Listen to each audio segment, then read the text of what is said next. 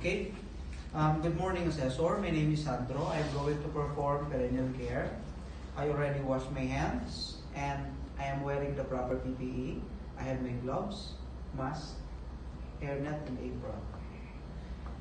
I already switched off the AC so that the temperature should be at least 24 degrees Celsius and higher. I already took the vital signs of my patients and I have secured the privacy. I have gathered as well all the materials that we're needing here. Good morning, patient. How are you today? I'm going to give you a peri-care so that you will feel more comfortable in the breast. Is it fine? Yes. She said yes. That is perfect. First, I'm going to make sure then let the patient face in the dorsal position. I'm going to remove the diaper. Okay? So it should be this way.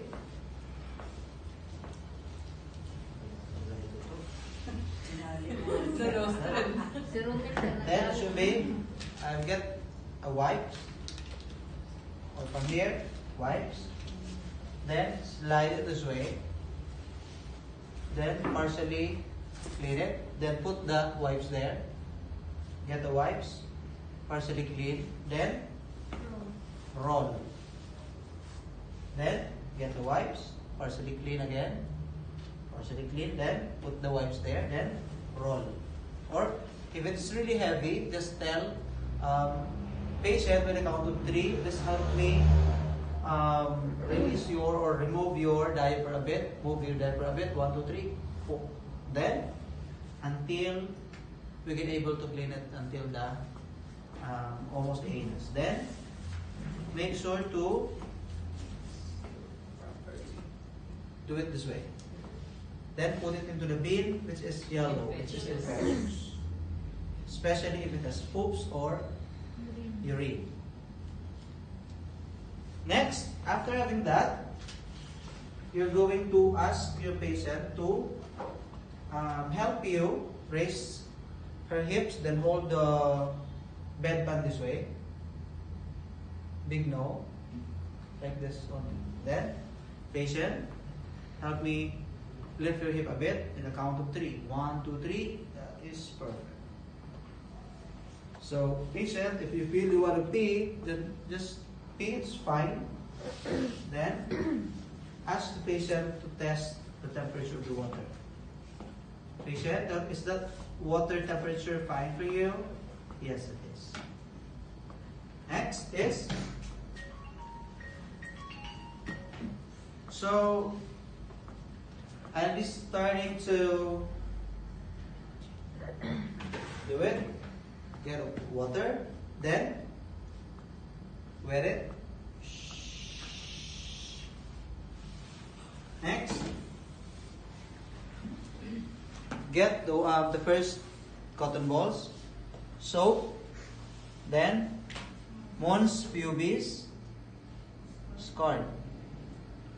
Next, cotton balls, soap, mons pubis, labia majora, scald. Second. Number 3, soap, mons pubis, labia majora, scald. Next, cotton balls, soap, clitoris, labia minora, scald.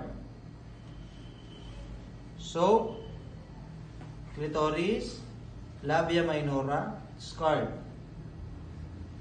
Soap, urethral opening, down to vaginal opening, down to anus, discard. Next, soap, anus, discard. Okay, next is rinsing. Rinse it properly.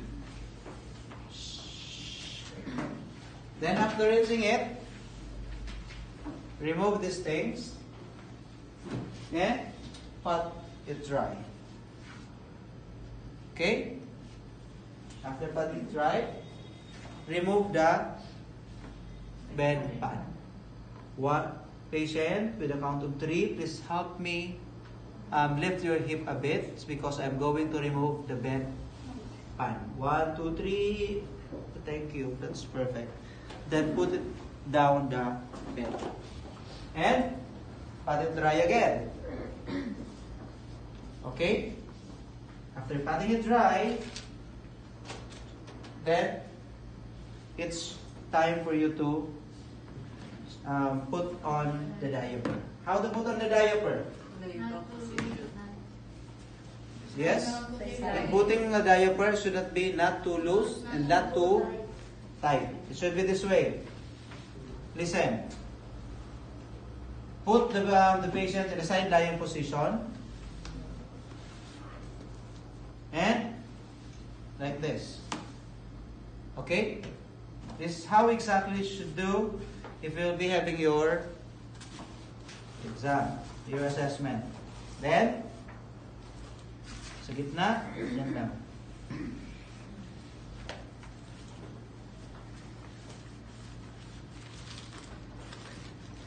Next. 1, 2, 3. Yan na siya. Then, back to dorsal recumbent position. Okay? Dorsal recumbent position. Next, do it this way. Should not be too loose, should not too tight. Kaya ganun. Then,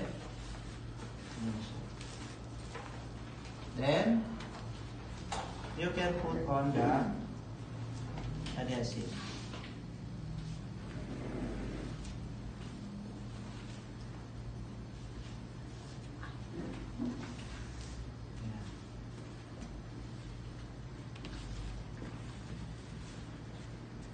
Then you can wear this one to the patient, the pajamas. Then put on a blanket or the top sheet.